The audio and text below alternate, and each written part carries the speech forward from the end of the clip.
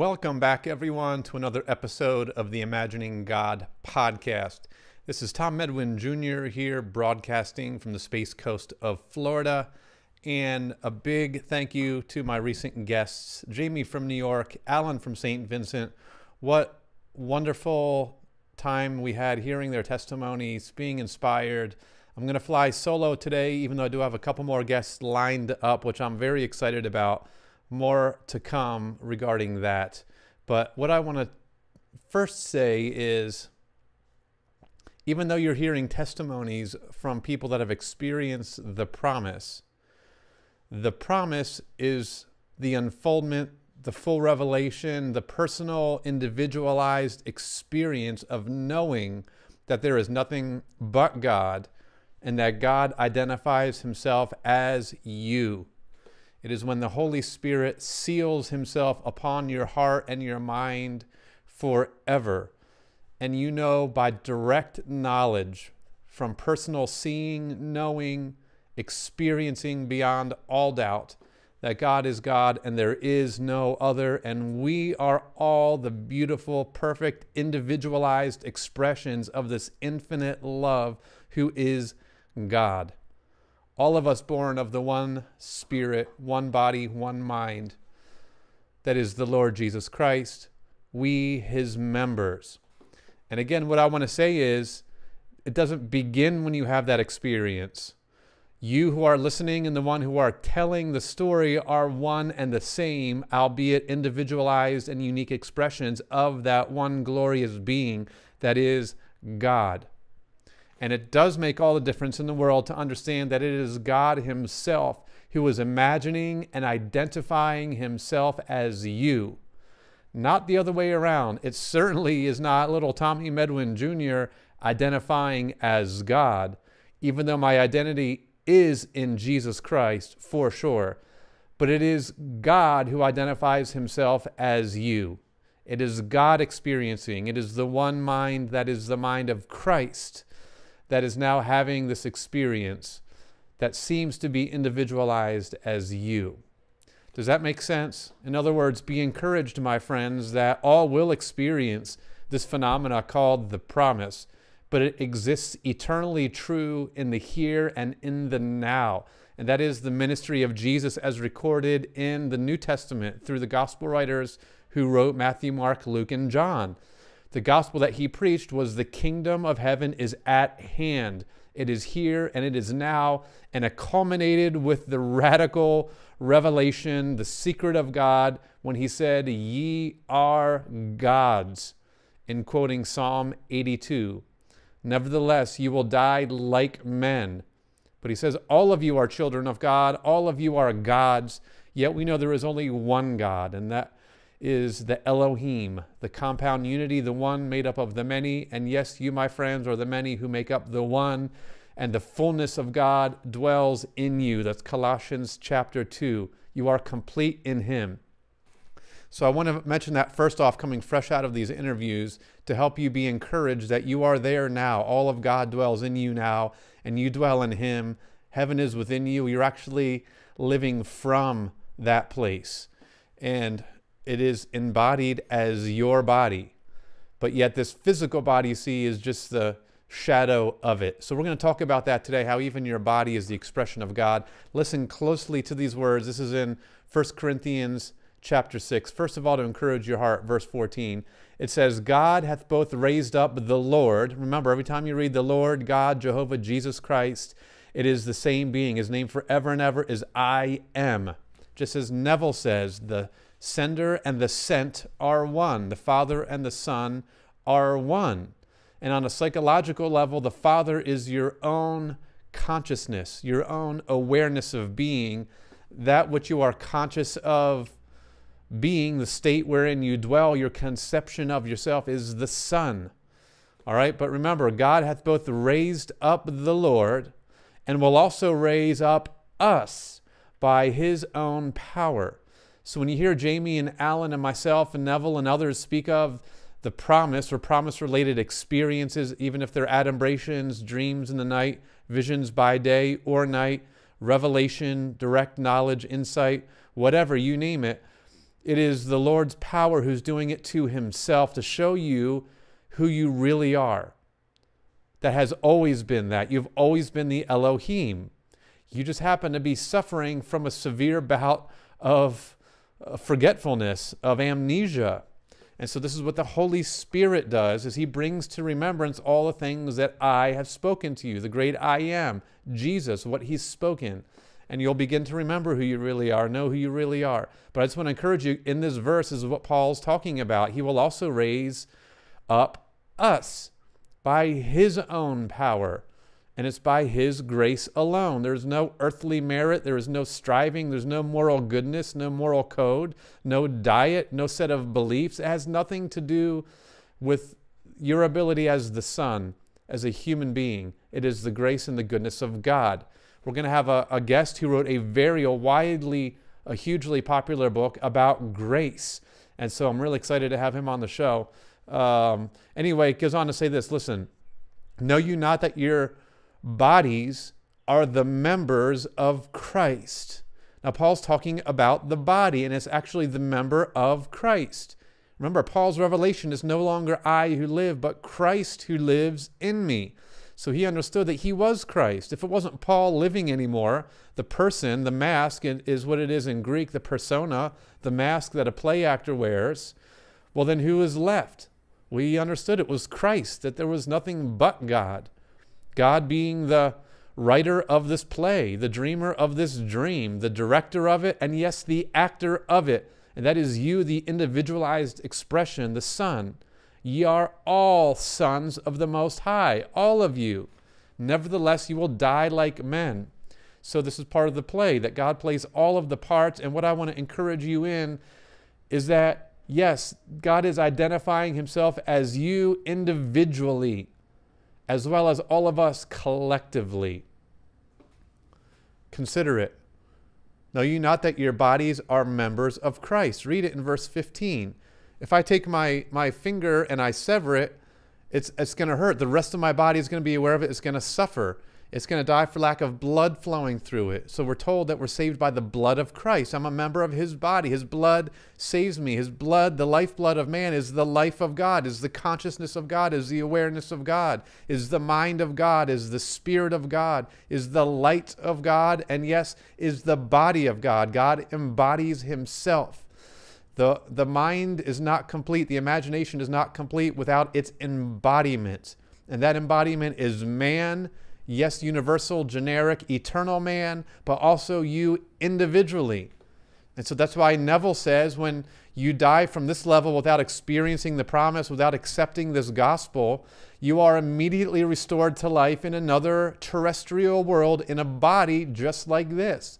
Why? Because the imagination, the soul, the mind, the spirit is ever emanating itself in a body. It is embodied. But yet it is more than what I just see with my physical body, but it also includes it. It's called the member of Christ. Read it in here. And he goes on to say, shall I then take the members of Christ and make them members of a harlot? Now, I'm not going to get into Bible study too much today. We are going to have some episodes about that because I know that's of interest to a lot of you.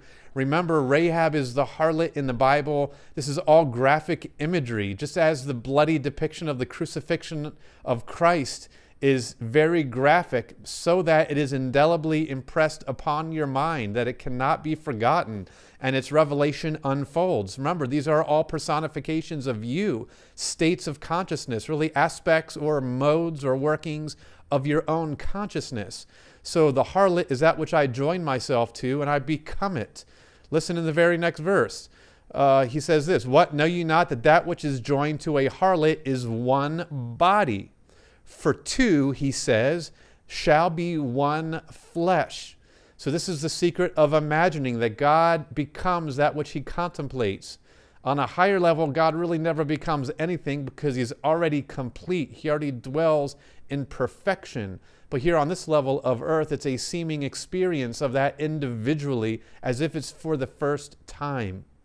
And so this is the secret of joining yourself to states, the dissolution of old states and the creation or the experiencing of new ones. But he that is joined unto the Lord is one spirit. Well, there it is. Those of you that struggle from your religion, that that there are two that were separate from God. Again, Paul is telling you all throughout his letters that you are one spirit. There's one body, he says in Ephesians 4:4. One spirit, one mind, one baptism. We are immersed in this living liquid ocean of light. A brother on Jamie's subreddit, which is called Neville the Promise, which I encourage you to check out if you have an interest in the promise, the more spiritual side of Neville, shared a dream that they had in a recent post about the living ocean of light. And so you all will have this experience. You will know that there is nothing but God, and it is from this field of light that is the consciousness of God, that is that perfect living body of God, that it is pure love, God's kind of love, agape love, unfettered, untouched by anything of this level in this world. It is pure consciousness, pure love, pure joy. The prophet Zephaniah saw it. He said, the Lord, he rejoices over us with great joy. And you'll feel it. This is the Spirit of God. This is pure imagining, pure imagination. And it says that we are one spirit with him when we are joined to him. That word in Greek, joined, means to glue together, to adhere to. I had a dream where I had children. They were not my earthly children, but they were children of mine that I could not get away from. It was like I was rubber. My mind was like elastic, and these kids were like clung to me, and I knew these were my thought children. Bob Monroe, who wrote the book Journeys Out of the Body, which those of you interested in astral projection, what the Bible calls traveling in the Spirit. John said, I was in the Spirit on the Lord's Day. Philip was translated in the Spirit from one location to another, which, by the way, if Lord willing, we do a part 2 with Jamie, she's going to talk about her open vision of Philip. So Philip is the one who wants to be shown the Father. And Jesus says, have I been so long with you, Philip? Do you not know when you see me, you've seen the Father? Again, the revelation is that the Father, who is consciousness, who is imagination, who is God, who is Spirit, who is love, embodies himself as man. Not Jesus from Nazareth, but the Christ, Jesus the Christ, which is you. The Christ is God's conception of himself, and that's you, individualized. Because that's God. God's identifying himself as you. His fullness is in you. It's fabulous. All right. He that's joined to the Lord is one spirit with the Lord. And he goes on to say this, what? Know ye not that your body is the temple of the Holy Ghost, which is in you, which you have of God, and ye are not your own? Well, there it is. I'm not little Tommy Medwin. You're not who you are. You're not your own. Paul says, no longer I who live, but it's Christ. You're not your own. And he makes it abundantly clear. Listen to verse 20, glorious verse. For ye are bought with a price. Therefore glorify God in your body and in your spirit, which are God's. Do you get that? Your spirit is God's. Your body is God's. Well, if it's God, who is it? It's God. Just like my finger is me. You're members of Christ. You are the Christ. Ye are God's, Jesus says. It's fabulous. So that's why Jesus says, if anybody claims to be the Christ, or look over here, there he is, don't believe him. Again, it's not man, it's not the conception identifying as God. It's God identifying himself as man. It's the greatest gift that he's given to existence, and that is the gift of himself. He gives himself, and he's all love, and he is all good, and there exists in heaven nothing but good. It's the onliness of God. Every revelation in Scripture has the worshipers of God bowing down. They're yielded and submitted, and they declare the Lord is good, and his mercy endures forever. That's the revelation. His nature is good. Paul talks about the fruits of the Spirit, first of all being love, joy, peace. You know the Scripture, all of the good, patience, the long-suffering, all of it. It's the nature of God. Well, he's given us that. It says we are partakers of the divine nature.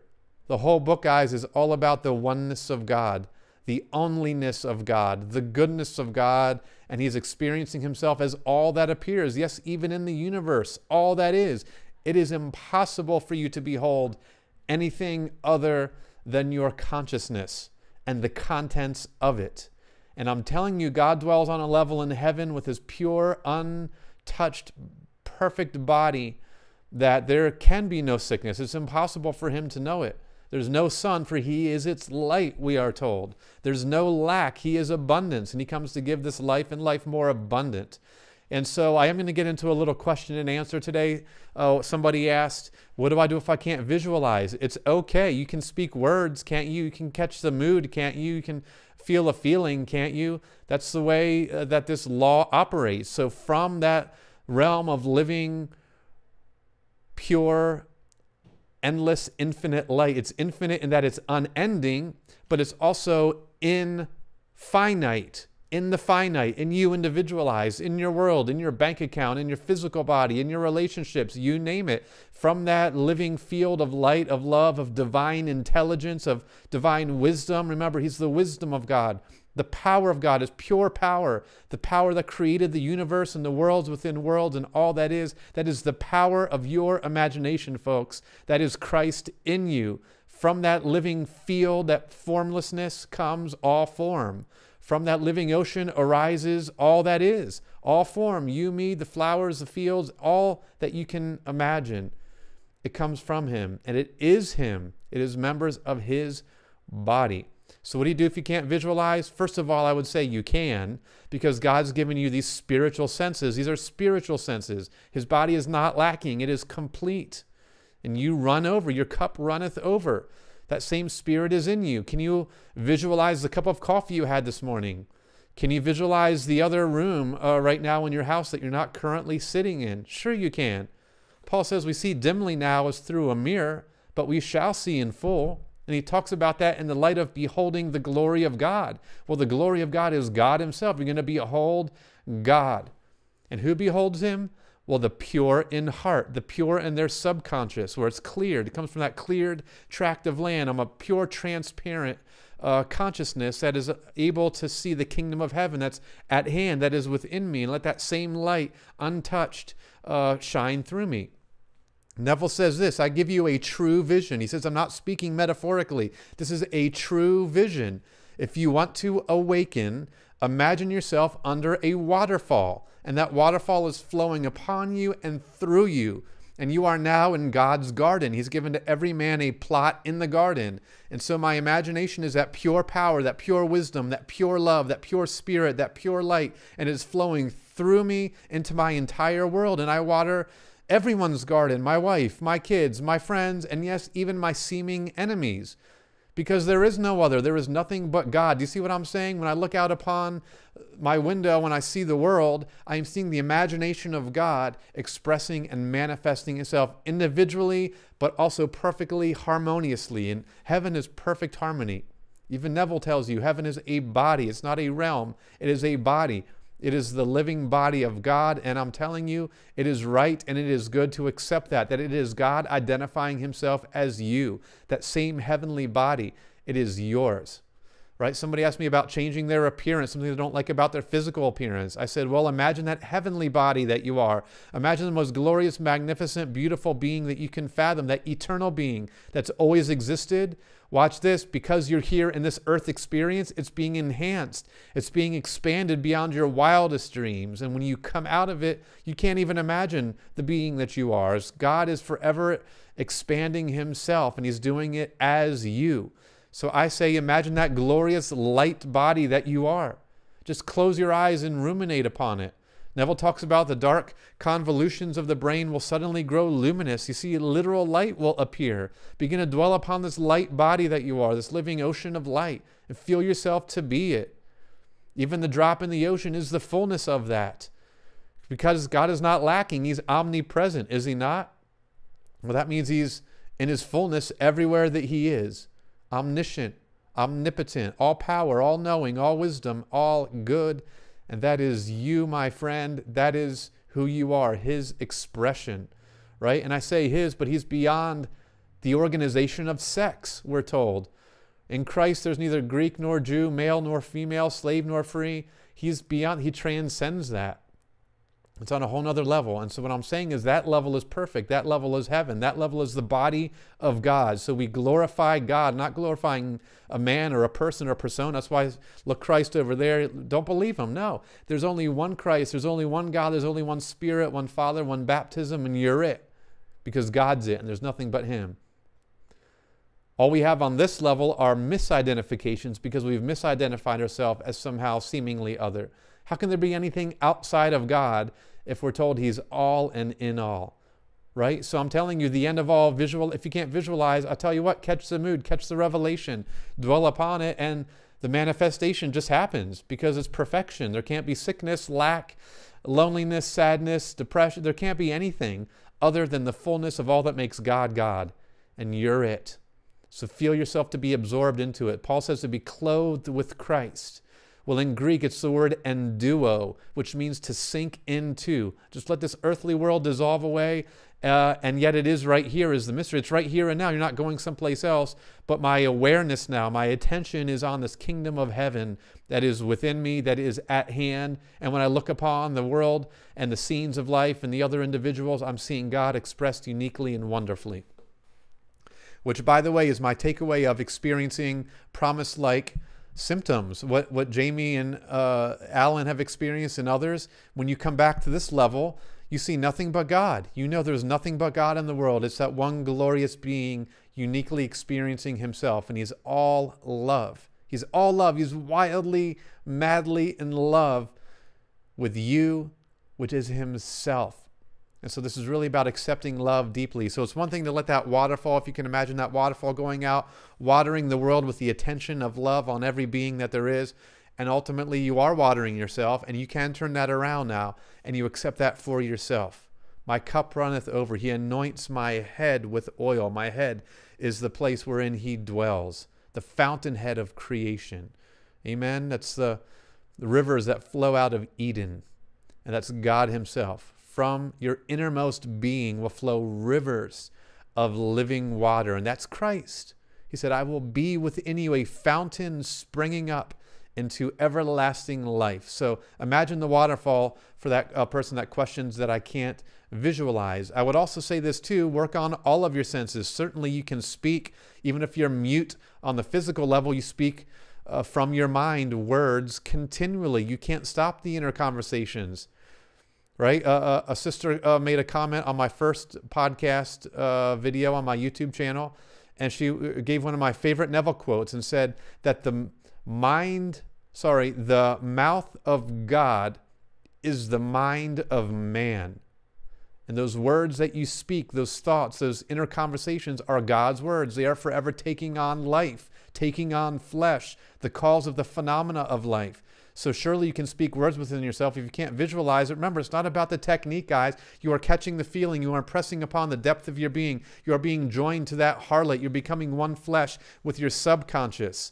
Neville says it perfectly. The subconscious doesn't respond to that of a taskmaster. I no longer call you slaves. I call you friends, right? You're the lovers of God. It's like more of a divine romance, a divine dance. And I am pressing upon the depth of my subconscious, that which I love. And I love it. I love my subconscious.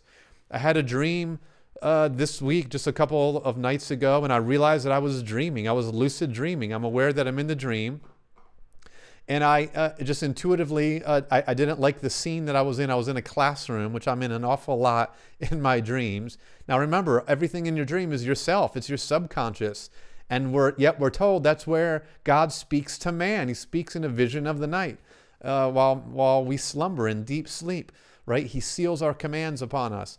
Anyway, so I didn't like the scene in particular, and I just intuitively I started to spin around. As I began to spin like a top, I just I spun with a force, felt like a centripetal force that was going to blow my being apart. And yet I was suddenly in the whirlwind. I was in the middle of this vortex, and everything just disappeared. It was in a pure, it was like a white, it wasn't exactly like a white light. It was more like some kind of a fog. But I was in this vortex, and I had to stop it because it literally felt like my top of my head was going like this, like when you would see maybe like a whirlpool when your bathtub drains out. And I was in the center of it. And it was just I felt like I was gonna go into oblivion. And in hindsight, I should have kept going because I probably would have ended up somewhere awesome. But I got startled, I got scared. And so I kind of just thought, you know, that's your ego sometimes wanting to just preserve itself. And so I stopped. And I was like, and I just knew that I could change the scene. I can control my dream perfectly. I can control the experience I was having. And I began to imagine somewhere that I wanted to be. And I stopped, realizing I was exactly where I wanted to be. I was aware of nothing else but the Spirit of God. It was just like the Holy Spirit and me. And I was in the vortex. I was in the middle. And I was like, where else do I want to go? And I just began to quietly just surrender and just exalt the Lord. Just like we read, exalt God in your spirit and in your body. This was before this verse came on my heart, by the way. It's probably where it came from, inspired by that moment. And I was just worshiping. I began to just extend my hands, right? It says when you pray, lift your holy hands to heaven. And I began to see my hands in the spirit there. I have a body. And I began to just exalt and revel and just rejoice in my divine lover. It's a divine love. And I was just enjoying that for who knows how long. And eventually I did fall back into a dream state later. But man, I woke up just thrilled, like, wow, just so rejuvenated, so alive. So what am I trying to say? It's all about catching the feeling, guys. It's not about the technique. It's about the Lord and exalting Him in the midst of you. Exalt Him in your spirit, which is your imagination, right? So raise that to the level of God and know that as you imagine, you can speak these words of life. Your mind is God's mouth. And if you want to know the state wherein you're really, if you're confused about the phenomena of your life, you're not liking the people, the experiences, the circumstances of life, I'm telling you, they are dictated by the state wherein you dwell. And if you really want to know the state you're in, Neville says it perfectly, the state to which you return most naturally when you're not trying is the state that constitutes where you dwell. If you want an experience or an experiment, take the next 60 seconds, pause the video, pause this podcast wherever you're listening to it or watching it, and then take 60 seconds to try to quiet your mind and not think a single thought, to shut off the internal dialogue. Go ahead and take a moment to do that. Do it when you're falling asleep at night and just begin to observe, first of all, how difficult that is, and then observe the words that come out without your effort. I fall asleep sometimes at night and I find myself slipping into a dream that I don't want to have. It's like my thought loops or some of my frustrations begin to play themselves out, or just sometimes they're just totally random. So sometimes they're completely unlovely. And I'm like, man, where is that coming from? Well, it's coming from the depth of my being. It's coming from my subconscious. Now watch, there's therefore now no condemnation for those that are in Christ Jesus. So don't condemn yourself about it. There's no shame in Him, right? You're bought with a price. You belong to Him. Just simply observe somewhere along the line, wittingly or unwittingly, I fell into a state. And just observe that you have these little inner grumblings, complainings, whisperings, and observe. And if you don't like it, somebody asks the question, how do you weed those things? How do you weed your garden? Well, I just observe that thought. I take it captive. So Paul says, take your thoughts captive, or to cast down vain imaginations. These are the principalities, the powers, the grumblings, the complainings, the thoughts. I just grab a hold of it, take every thought captive, we're told, and I bring it to the obedience of Christ. Well, is Christ perfect? You better believe He is. Is He altogether lovely? You better believe He is. Is He without spot, blemish? You better believe we're the bride of Christ, folks. You're not going to wear a wedding dress that has stains on it, that's ripped or that's tattered. So identify now yourself as Christ, who is perfect. I take that thought captive and I bring it to the obedience of Christ. I submit it now to that body that's perfect, to that mind that's perfect, that body that's healthy, that's whole, that relationship that's loving, that's harmonious, that's full of life, overflowing, whatever, you just name it, abundance, right? It's without lack. You just name the thing. And so how do I weed my garden? I recognize that there's a weed growing, and a lovely thought. The cares of the world, we're told in the parable of the sower, the weeds that choke out the fruitfulness, the fruitful harvest, are the cares of life. They're the fears of life. Satan is called the God of this world because all I can see is the opacity of materialism. I can't see past my physical matter, my physical circumstances. I seem limited. It's not a devil out there. It's literally being trapped. He's the God of this world because all I can see is being moved about by materiality, trying to pull strings with this person, that person, make things happen, struggle, striving. I'm fearing, I'm concerned. I have the cares of this world. Well, that's the stuff that chokes out my ability to see the full harvest of the unlimited harvest. The fields are white. unto harvest, unlimited potentiality, that living field of light. I saw it as a golden light, but it's a pure white light because all the colors of the spectrum come out of that pure white light, right? All my Pink Floyd fans out there, Dark Side of the Moon, you know the imagery of the light coming into the prism and the rainbow comes out. So all comes out of this field of light. So that's how you weed your garden. Number one is I recognize it, I take it, I bring it into captivity, and then I dissolve it into that field of light, and I now become aware of God identifying himself as me. I'm his member, I'm his body, right? I'm his abundance. I have overflow, I have sustenance. Think of yourself in heaven like you probably would have as a kid, and you first heard about mansions in heaven. Well, how did you get them? They're just yours. You didn't struggle for them. They're given to you by grace. In my Father's house are many mansions, many dwelling places. And yes, this has levels of meaning on many different levels. So what I do now is I crowd out those weeds with thoughts of abundance, with thoughts of health, with thoughts of life, right? I'm identifying myself with the oneness of God, the onliness of God, the beauty of God, the power of God, the wisdom of God. You have questions in your life, concerns, things you need answers to, things that are important to you. It's right and good to have those answers. Take them into the depth of your subconscious as you fall asleep.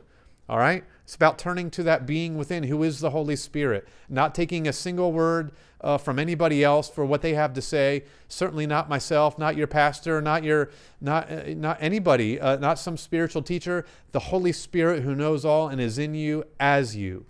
That's it. God is imagining. Listen, Paul calls him all in all. He is all as all. And think of yourself, identify yourself as that. Be joined to the Lord, be glued together. He that's joined to the Lord is one spirit. Amen. So now I'm planting lovely seeds. I'm watering them now with that waterfall, that water hose of divine love, divine attention, divine awareness. I'm aware of nothing but that. Now I'm watering my field. I'm watering my neighbor's field, which is watering myself, which is watering. I'm identifying now with that living body of God. Do you see what I'm saying? That's how you weed your garden, by crowding it out and tending it and cultivating it. That's your mind. And the promise is to be fruitful and multiply. It's a promise given to Abraham. As far as your eye can see in every direction, that's what I'm giving to you. It's your inheritance. As numberless as the stars in the sky, as the grains of sand, is your inheritance. That's your unending journey in the infinite, being finite and yet enjoying the infinite expression, discovery of all that's within divine imagination. It's the glory of being the Son, and yet it's the Father sending himself as that, individualized. Do you get it? Dwell upon it. I'm telling you, rejoice in it. That's why Neville ends every lecture with, let's go into the silence. The silence is that allness of God, and that's the ultimate act of worship. It's that surrendering. That worship in the old, in Hebrew, is literally means to bow down. It's like I'm just bowing down to this awesomeness, this allness, this wonder of God. I'm exalting God, not the individualized person. Do you get it? All right, I hope that helps. So speak those words. The mind of God is the mouth of God is the mind of man. So speak words. If your main sense isn't vision, that's okay. It'll come. Begin to speak words of life. Speak them. It's like building a nest. It's like building an ark. Noah building the ark. Words built one upon another, line upon line, precept upon precept. And in the story, he built the ark for decades, if I recall, something like 90, 100 years. Well, this all has a symbolic meaning, which I can't get into because I don't have it in front of me. I'd have to look it up in the Hebrew. Anybody can do it. But my point is that it's these words that build an ark that will carry you when the floods come. Well, the flood came to drown out all of the unrighteousness that's in the earth. Well, you are the earth. You have unrighteousness, things that aren't harmonious with that consciousness of God, which is righteousness, right standing, right consciousness. Well, the floods come, and sometimes, yes, the floods are the challenges of life. But really, the water always speaks of that symbolic symbolism of the psychological truth. And so I'm now I'm speaking words which build an ark that carry me through the floods into a new world, into a world of now where righteousness flourishes. The old world is done away with. And so these are all speaking again on these different levels. So I hope that helps the one that says they can't visualize begin to speak the word of life. Amen. All right, somebody else asked me about how I teach my kids. Again, look within yourself. You'll know the right answer intuitively on how to teach kids. I teach I have 3 kids. I teach them the same stuff, but individually in a way that I think they would best experience it. I gave them just this last week that waterfall imagery, and I encourage them to use that in their own way. I got my Kylie, who most of you know from the appendix story, I got her a bunny for her birthday, and the bunny is now shedding, and so the kids are having these allergy reactions. And so my youngest daughter, Sadie, who's my spunky one, this kid is just so full of energy, it's hard to get her to bed at night. And she calms down. Then when I begin to meditate with her, and I had her, I said, Sadie, begin to imagine this waterfall of just pure light, pure life is just washing over you, and it's just washing away all of your allergies. She had the sniffles and a sore throat from the post-nasal drip and a wheeze, all this stuff. And I said, just imagine this pure waterfall just washing over you. She began to get silent. She began to twitch a little bit. She's imagining with me, right? I just perceived just like the divine life, divine energy of the Spirit of God energizing her cells, her physical cells, her body. And I just left her and I let her drift off, that way. Well, the next day she was so excited. She goes, Dad, and she began to tell me about a dream. She goes, I saw the waterfall. She says, I was standing on top of the waterfall and there was this rainbow over it and the sun was there upon it. And she says, the birds were flying. She began to describe like this Garden of Eden scene. And she goes, and then we were all there. She's talking about our family, and we all jumped off together into the waterfall, is what she said. And she began to describe this incredible scene in a way that I didn't think of it at all. In her own unique way, she began to experience it. And from that moment, it took 2 or 3 days to completely knock out the symptoms, but now she's feeling great. They have a little bit of the last of that cough, and they're clearing out their lungs. But man, she had a brightness on her countenance. And that's what I'm talking about. That's your spirit. That's your soul that begins to shine and emanate through this body. And that's what's actually manifesting as this body. And again, you could take this body from me. It'll be instantly restored elsewhere because God is forever embodying himself. Do you get it? Your body is God's. So how do I teach my kids? I teach them to imagine. I teach them that they are the unique expression of God himself. And even though we see it dimly as through a mirror now, they're going to see it in full. They're going to experience it in full. And so I tell them especially, fall asleep every night on purpose. Never go to bed angry. Don't let the sun go down on your wrath. Always go to bed in a state as if you were going to experience the results of that state the next day. Fall asleep as if all of your thoughts, your imaginings, your feelings, your moods are seeds you're planting into your field. And you're going to encounter them tomorrow, next week, next month, next year. So select wisely. That's what I teach them. I teach them this law. And I teach them the promise, the fullness of God who's all in all and all as all. Amen. All right, so I hope that answers that one. What else did somebody ask? Somebody asked me about my logo. I wanted to think of a cool logo, honestly, for my channel. So the eye to me, Nev always talks about bring before your mind's eye. And so the eye speaks a lot of things to me personally. And as a symbol should, it should speak something individually to you.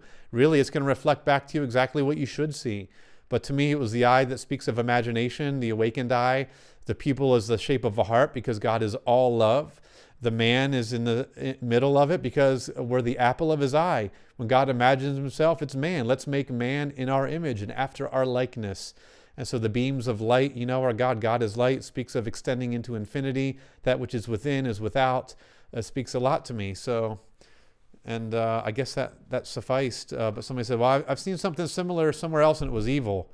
And I'm like, I know people think of the evil eye or the conspiracy theory about the eye that's on our dollar bills here in the U.S. on the top of the pyramid. Guys, it's all symbolism. None of it's evil. It's all what you make it. To me, it's the allness of God that is the foundation of our country, which I love. I love the United States of America. Neville says it perfectly. He says that they believed it in, talking about our forefathers. They actually believed, they imagined this and they believed it into being. And I don't have time to get into all that right now, but it's all wonderful. By the way, I also created our intro music is a little just tooling around in my studio, something I came up with. And I'm really excited to release original music to you. It's probably not in the immediate future just because of the responsibilities of life. I mean, I can't even pump out these podcasts as much as I would love to just because, I do get busy with life and stuff and things and, work. I would love this to be my work. So if somebody's a billionaire out there and you'd like to pay my salary to do this full time, I love to talk to you because this is my passion. I would love this to be my expression. But in the meantime, I do sell real estate. Anybody who knows what that's like knows it's consuming. I'm always on the clock. And so I just have the challenge of, dealing with that. And at the same time, I'm learning to walk by grace, right? So as the window of time and energy presents itself, I'm going to put out these podcasts as much as I can. And ultimately music, because to me, music is a expression that I deeply, deeply love. And I'm excited to show you some stuff that's been in my imagination and in my heart. And I'm gonna bring it out ultimately. So I am excited for that. All right, let me make sure I'm not forgetting some other. I know there's other questions some of you have had.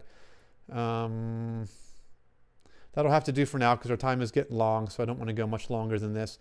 But keep the questions coming. I hope some of you chime in on my YouTube channel. If you're listening by podcast somewhere out there in the world, you can visit my YouTube channel, Awaken Your Imagination. I will try to circle back to comments on there as I'm able.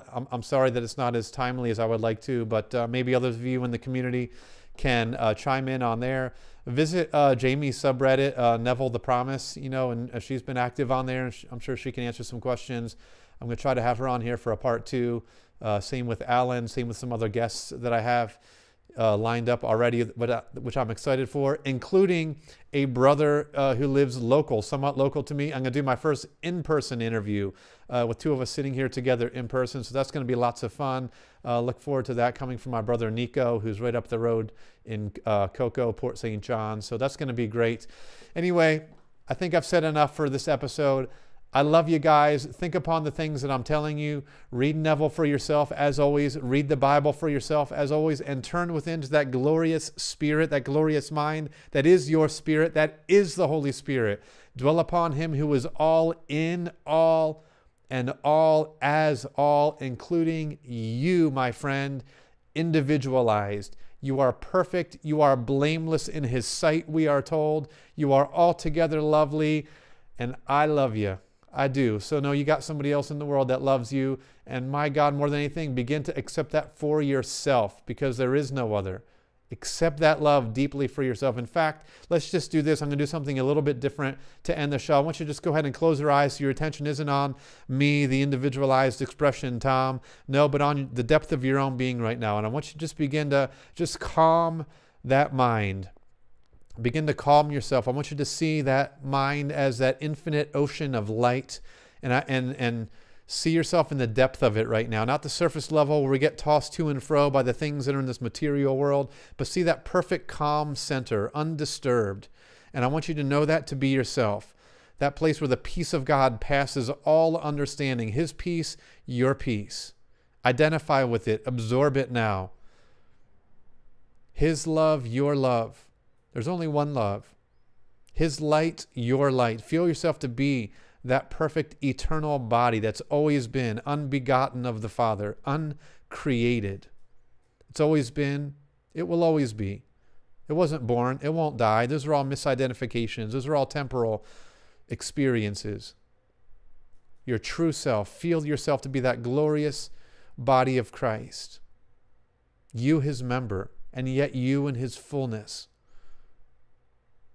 Feel that fullness, overflowing, abundant, magnificent. That's how you glorify him. That's what I was doing in my dream, dwelling within the depth of my own being in the whirlwind. Just nothing but God. Feel it. You're baptized in it. Like the fish is in the ocean. It doesn't know it's surrounded by nothing but water till you take it out of the water. And yet this is you in the consciousness of God, your consciousness. Let this mind be in you, which was also in him, who didn't consider it a robbery to be considered equal with God. Well, fill your mind to be that one mind. There's nothing but that mind. There's nothing but that consciousness. There's nothing but that imagination. And that's who you are. And yet you can't be the fish taken out of the ocean. Your experiences here will seemingly give you that experience so that you can know ultimately, you've only ever been in him. You've only ever been immersed in his living love.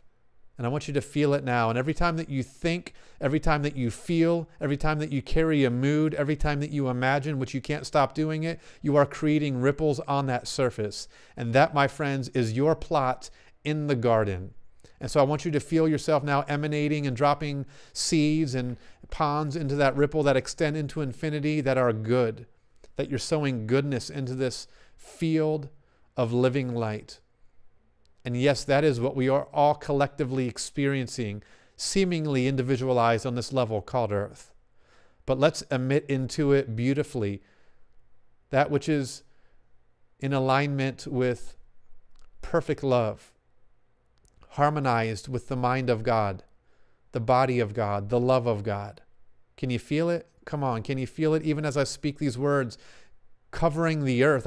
I'm so glad that this podcast is reaching the uttermost parts of the earth. When I close my eyes, I see the earth like a marble, and it's just these words of life that I'm speaking to you, they're going all around the earth.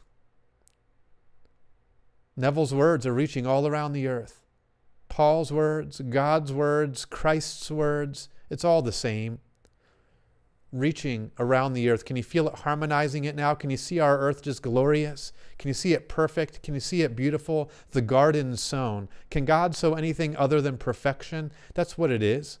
Come on, crowd out the weeds of COVID, crowd out the weeds of despair, the weeds of violence, you name it. It doesn't exist in God's kingdom. Can you see that eternal kingdom, that eternal earth, the new heaven, the new earth sown in glory, sown in perfection, vibrating with life, vibrating with love? There's no sun. It's just Christ is its light. It's all and in all. It's faith vibrating through everything, giving life to all. And then when you come back to this level, you feel yourself included in it. This is the outbreathing of God and the inbreathing. The limit of contraction, which is man, which is the facts of this life. That's what stones are. You know, it's like the limit of contraction.